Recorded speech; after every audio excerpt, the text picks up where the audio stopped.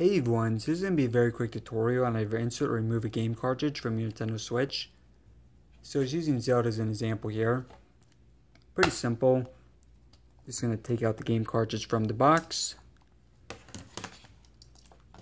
And then, so on the top of the Switch, the power button is located right here if you want to turn it on. And then the game cartridge, area for the game cartridge, is right here. And you see it says game card.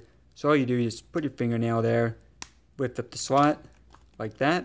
And then you want the game cartridge facing towards you when you put it in. So just like this. Make sure it snaps in. Now in order to remove it, you just press down a little bit and comes up like that. Then just drag it out. So again, just putting it back in. I know, pretty simple, but just for those of you guys who want to make sure you're not going to put it in the wrong way or something, jam it. And that's all there is to it. Alright everyone, thanks for watching. Hopefully this is helpful. Please subscribe for more tutorials in the future, Switch videos, and thanks again for watching.